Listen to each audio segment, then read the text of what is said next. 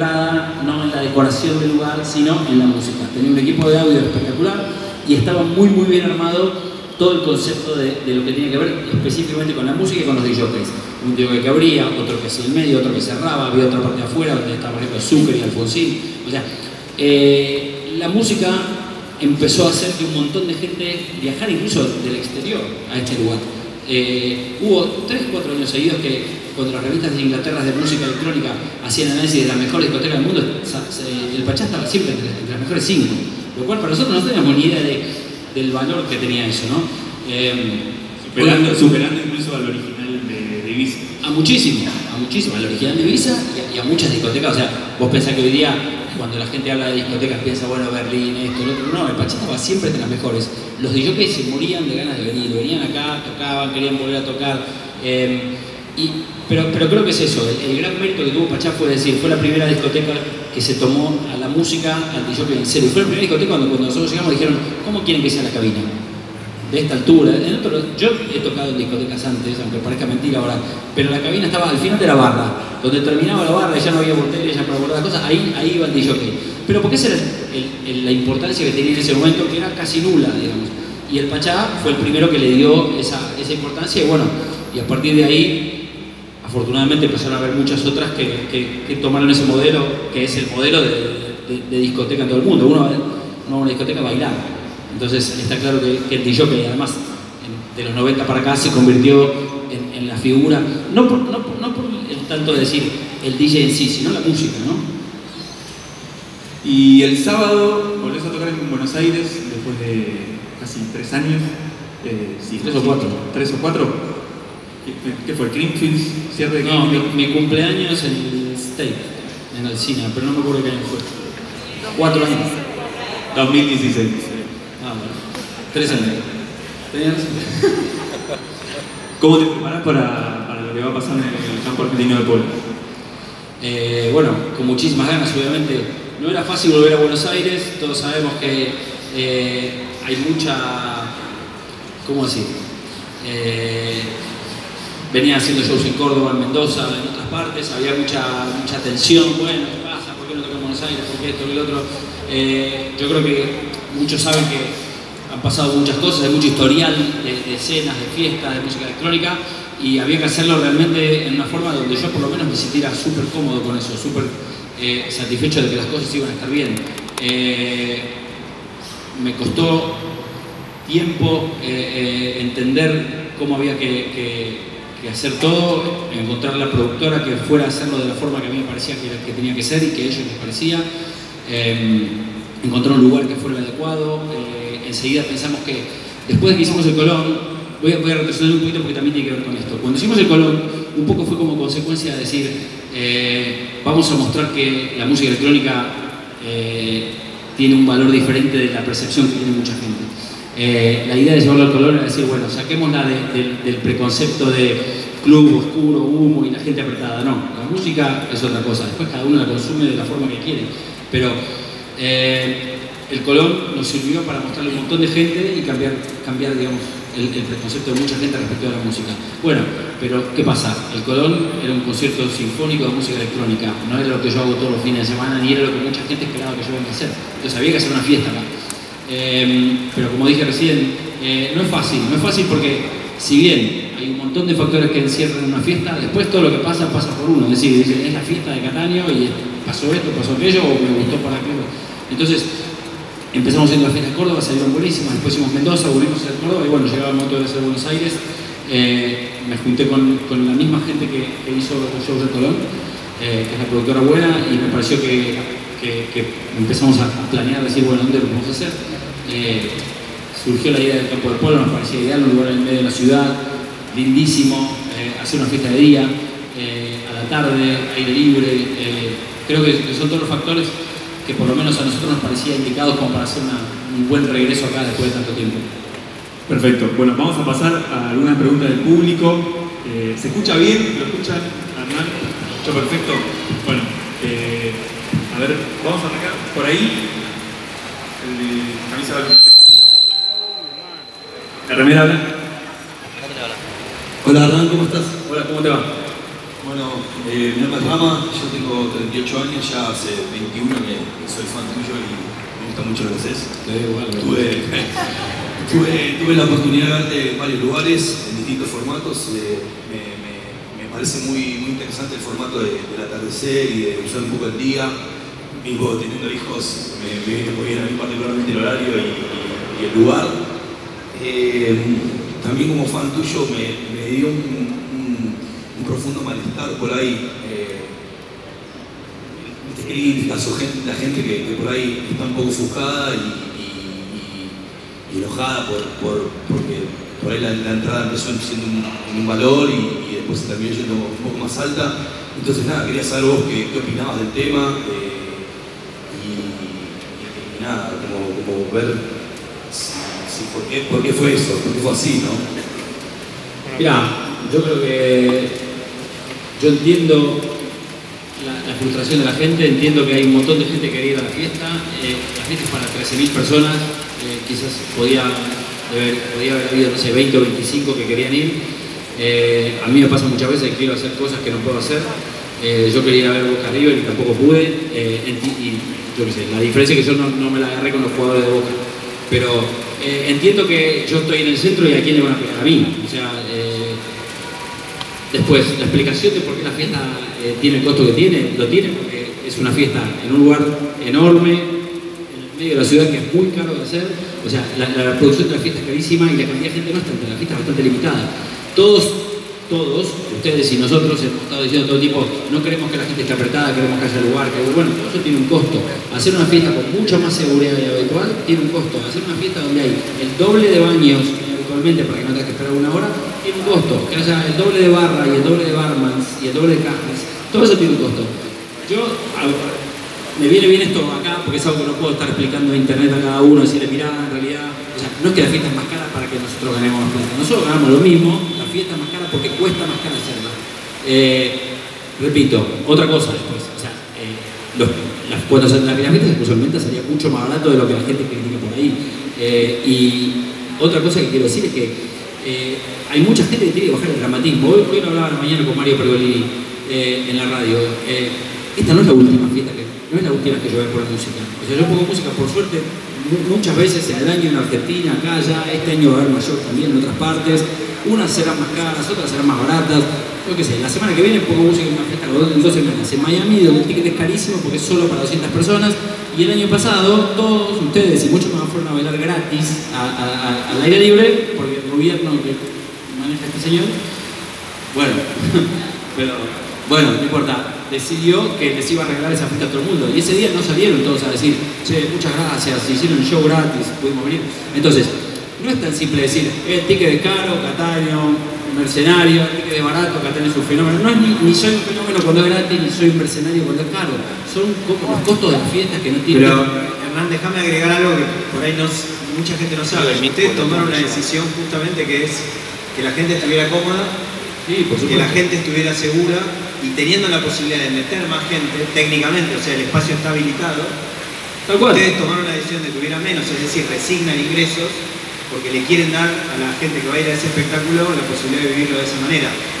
Y la verdad que también tiene que ver con una cuestión de responsabilidad con relación al público, que me parece que vale la pena destacar.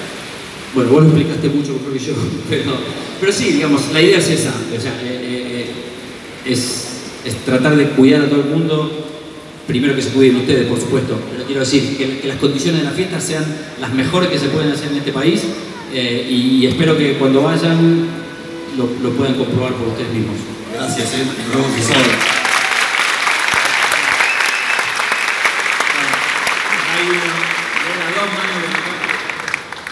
Los chicos de camisa celeste son los que tienen los micrófonos y van a ir. Hola Hernán. Hola, ¿cómo estás? Yo vengo de Lima, Perú. Gracias por viajar hasta acá. Firmé tu sello discográfico, mi nombre es Cattaneo Deployment. Ah, claro. A veces te escribo y bueno, estoy muy contento de haber venido desde lejos. Y bueno, yo toqué en San Luis, vine para tocar en provincia. Y bueno, se dio de que tenías acá el conversatorio y bueno, soy muy contento de verte por fin en persona. Qué bueno, gracias. Y bueno, aparte de pedirte por favor si me puedo tomar una foto con vos, por supuesto, quisiera decirte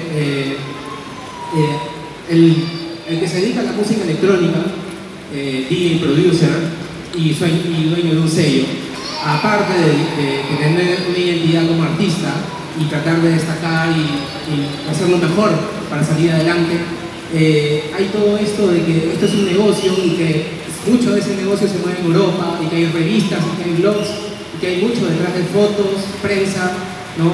Hay mucho que puede llevar un artista arriba, ¿no? Entonces yo quisiera saber un poquito, ¿no? ¿Qué es ese plus que hace que algunos artistas pasen de ser buenos a ser, aparte de buenos, populares y llegar a un lugar que el techo de su casa sea la música? Mira, yo he dicho varias veces que para mí hay 4 o 5 factores que son fundamentales en la carrera de un DJ para tener una carrera larga y prodigiosa. Primero, obviamente, tener talento.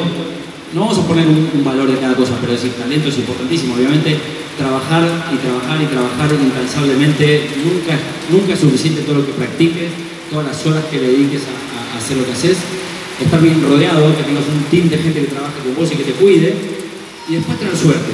Hay una parte que muchos dicen, no, la suerte no importa. La suerte sí, por lo menos a mí importa. Y el otro día me contaron que una persona que yo admiro un montón, que se llama Pep Guardiola, también dijo que la suerte vale, así que él garantiza mejor que yo que la suerte es importante. Pero quiero decir, yo podría haber sido un muy buen DJ, pero si no hubiera venido por lo que por ese día a escucharme con música acá, yo quizás nunca hubiera terminado tocando en Europa.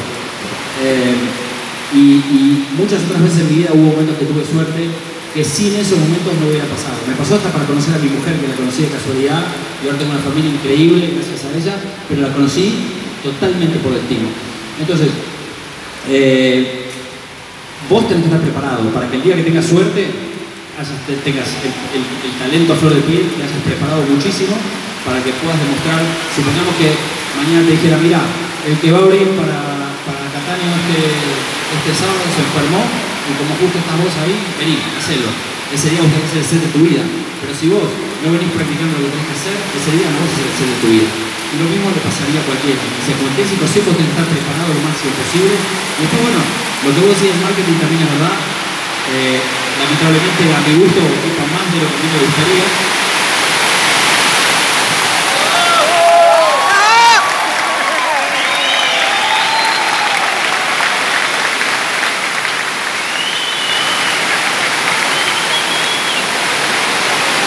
El cielo aplaude, evidentemente.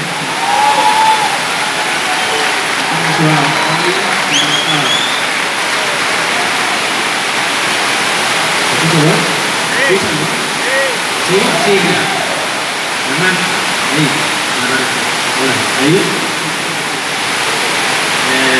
Entonces, y lo que te decía del marketing, sí, a mi gusto ocupa más de lo que debería. Uno a veces se tiene que dar mucho más tiempo que le gustaría dedicarse a la música, dedicarlo a Instagram.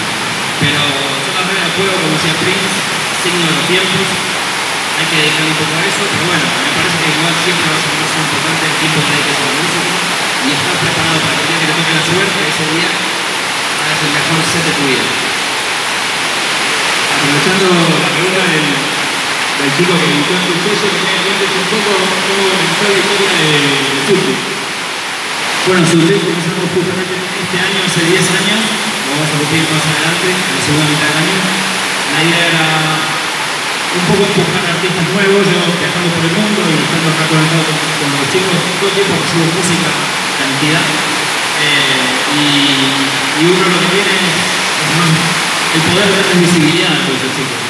Entonces, obviamente, sea en la radio, sea en el sello, sea en el set, uno puede empujar. A mí me ha ayudado mucho para llegar acá. Yo no llegué a donde estoy simplemente porque tuve ganas o incluso porque tuve suerte de orar mucho. Además, hubo gente que me ayudó. Polómico, Sasha, Dewey, Dani Tenaglia, mi representante, la gente que trabaja conmigo, mi mujer, mucha gente me ayuda a llegar acá. Alejandro Ponesica, que es un enfoque tradicional de acá, que lo vi y dije, wow, yo quiero ser como él. Entonces, yo tengo la obligación de devolver a los chicos jóvenes todo lo que otros más grandes me dieron a mí.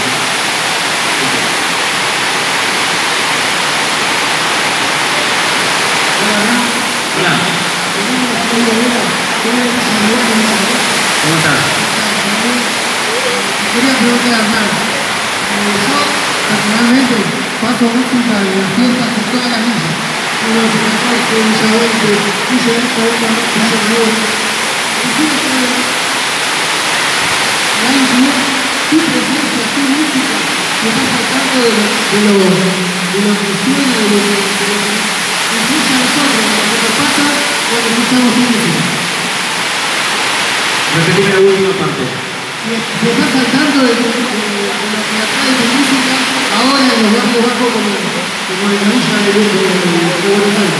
Mira, el año pasado fuimos con Enrique y hicimos un mini set y me junté con los chicos que estaban poniendo música acá en la villa de Retiro y quedamos en contacto con algunos que escriben y dicen, bueno, tengo un poco de información, pero bueno, si vos me invitás, un día estoy con vos y podemos hacer lo mismo en los dos barrios, me encantaría.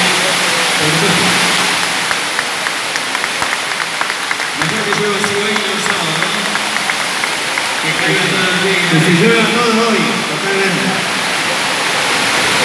Ahí el chico le toca la ropa, ahí.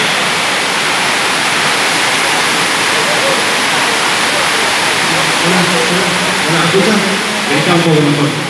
bueno, por parte de verdad, siempre haces la diferencia con los deportes, que sé que te gusta. La diferencia que tenemos de la música es que el deporte muchas veces hay un ganador, un primer puesto y el segundo puesto queda siempre relegado.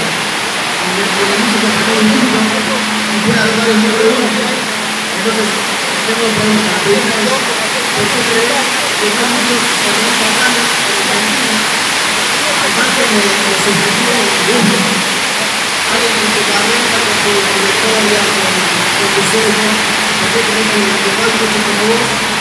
Ese alumno, digamos, lo que conecta la pregunta es, ¿qué hubiera pasado si en Cattaneo no hubiese nacido? ¿Qué hubiera pasado para que naciera en Argentina? ¿Qué no se vio que la escena electoral que hubiera pasado si no hubiera gustado una cosa? Mirá, como vos decís bien, afortunadamente, al no ser esto un juego o una competencia, o sea, no hay que elegir un ganador o un perdedor. Y está bueno eso. Yo nunca tomé mi carrera como una competencia. No es una competencia de ver quién tiene más seguidores o a quién le bailan más. Yo creo que acá, entre DJs, estamos hablando entre DJs y productores, el que gana es el que es feliz haciendo lo que le gusta y lo comparte con los demás. Yo siempre, a mí no siempre me fue bien como me va ahora. Yo me pasé años poniendo música para 40 personas. Hubo años que me echaban de las discotecas porque no había nadie que quería escuchar la música que me gustaba. Yo no estaba tan amargado porque estaba convencido que algún día iba a llegar. En cuanto a por qué no hay muchos otros, yo creo que siempre la coyuntura. Yo, digamos, como soy producto de muchos años de carrera, tuve la suerte de que en el timing en que pasaron las cosas. Por ejemplo, yo ahora soy un hombre de experiencia, pero el sonido que yo siempre escuché es muy popular en Argentina y en otras partes del mundo. Por ende, obviamente que alguien que ya es conocido por mucha gente, que hizo bailar muchas generaciones, y es cantar.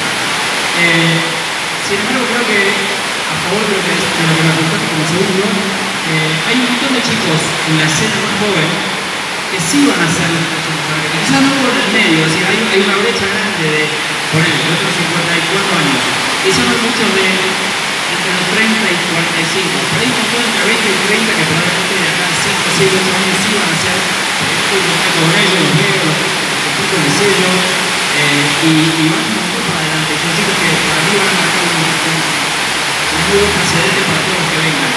Probablemente, yo tuve un poco más de suerte que los demás en permanecer, quizás también por ser cabezadura, en momentos donde quizás otros, porque hubo un momento donde había muchos DJs argentinos que estábamos, como decirte, al mismo nivel. Y yo después despegué porque tuve una opción internacional y los demás se quedan acá. Lamentablemente también, en todos lados siempre se es un poco justo y se le da mucho más valor al que triunfó en Europa que al que no, y no necesariamente yo soy mejor que ellos. Quizás es simplemente un tema de visibilidad. Yo siempre digo lo mismo cuando yo en el 2000 quería música en Pachá. Y yo lo preguntas a mí, para mí yo era un muy buen DJ. En el 2001 me fui a Londres y no era mejor, era el mismo. Y sin embargo, en el 2001 salí en la etapa de Clarín, en la etapa de Nación, en la etapa de todos los diarios. Tú decís, ¿por qué? Si yo era el mismo, ¿por qué no me daban bola antes si me daban? Porque estoy en Inglaterra.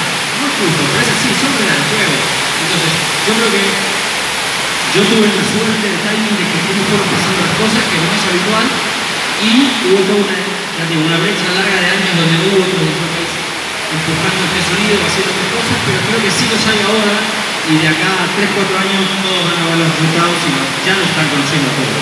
No quiero dar nombres porque son muchos, pero todos sabemos que hay una buena legión de DJs que son muy buenos.